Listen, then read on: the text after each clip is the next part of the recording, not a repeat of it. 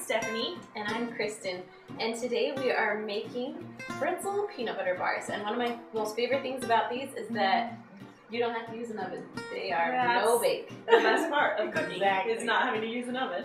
Okay, so first we're going to take some melted butter. It's about 1.5 sticks or 3/4 cup of butter. We have 2 cups of peanut butter here, and she's just going to take about half of it. So about 1 cup of peanut butter. There. And then let's do our pretzels next. Okay. So we have about 2 cups of pretzels, but we're gonna save some to put on the top of them. It'll work. And then we have. This is usually how our cooking goes. Yes, anyway. it usually does. In the Let's oven, in the kitchen, it's crazy here. Okay, then we're gonna stick in our powdered sugar. So we have about 2 cups of powdered sugar. Just wanna make sure all your pretzels are covered. Okay. And we'll let you mix that for a little bit before we add our chocolate chips. I love anything that's no bake and peanut butter with chocolate in it. I can eat it all day long. That's true. And they're popular recipes too. We make a lot of things that are peanut butter and no bake, but because you can't go wrong. Exactly. Okay. I think we're good. Let's add in some chocolate chips. Yep, let's stick in the chocolate chips.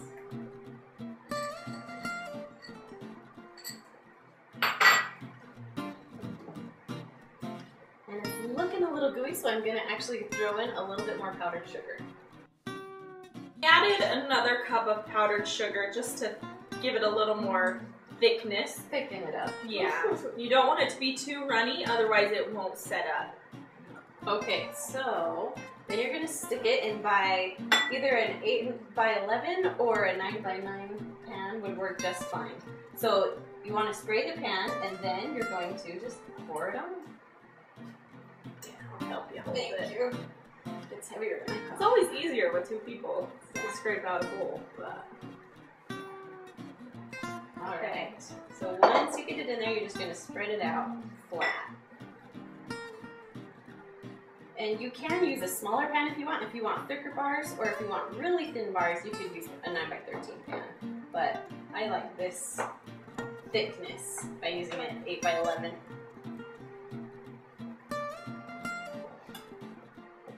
Alright, okay. Ready for our next step? Yes. Okay, so what we're going to do next is we're going to melt our chocolate chips and our peanut butter together in the microwave. So I'm going to do that. I'll be back in a minute. Alright, so I am back, and I melted the chocolate chips and peanut butter together. So it was about 1.5 cups of chocolate chips and about 1/2 cup to 3/4 cup of peanut butter together. Okay, so we're just going to pour this right over the top of it.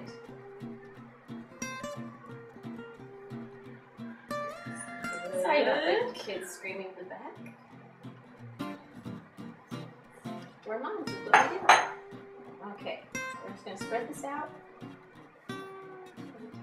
Like a really good frosting.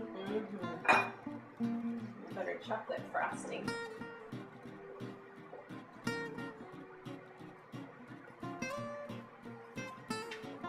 Then, once you've got it covered, you can sprinkle your leftover pretzels on top.